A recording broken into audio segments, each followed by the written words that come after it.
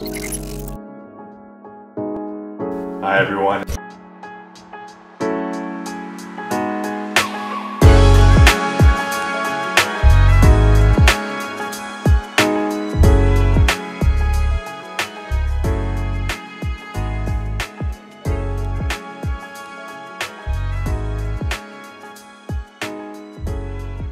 I want to show you another exercise today called posted saccades.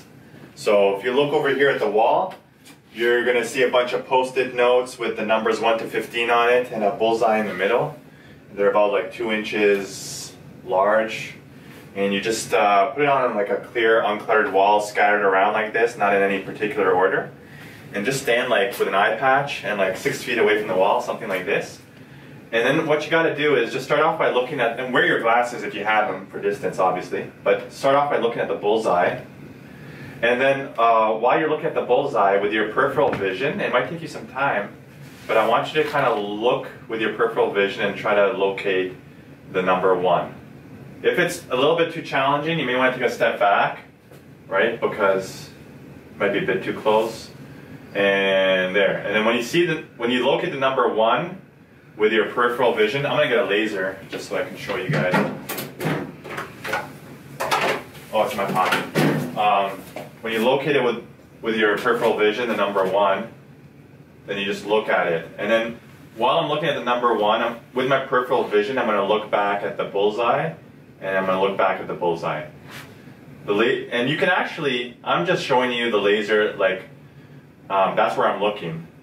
But you can actually have a laser in your hand and have the laser follow where your eye lands. So with the next one is I using my side vision or my peripheral vision. I'm looking for the number 2 and got it. And now I'm going to gaze over to it and land on it. And then if you had a laser in your hand, you could actually then have the hand follow to that number. And then using my peripheral vision, I'm looking for 3. And I'm just searching. It's not easy, but there it is. And I'm just going to look over at 3. And you keep going like that all the way to 15. And then you switch eyes and do the other eye. And then you can do it on foam, like something like, or like a couch pillow or something like that. Or like a Batsu ball. And you can do it with a metronome.